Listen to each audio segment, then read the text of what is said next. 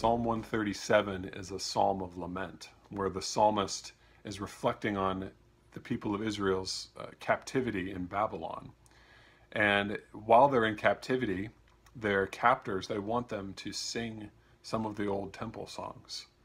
And in verse 4, the psalmist says, "How can we sing the Lord's song in the land of our captivity?" Can't imagine trying to recreate the glory of the temple in Babylon. And I've been thinking, how can we celebrate Holy Week? We can't gather. We can't do the things that we would normally do for Maundy Thursday and Good Friday and Easter Vigil and Easter Sunday.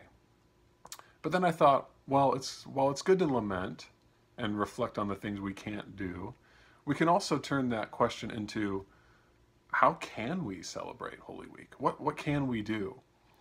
And as a church, we've sent you some ideas. Hopefully you've seen that for things that we're going to do on those days. But I encourage you to ask yourself and within your families, okay, we can't do what we would prefer, but what can we do to make these days special, to remember our Lord's passion and his resurrection?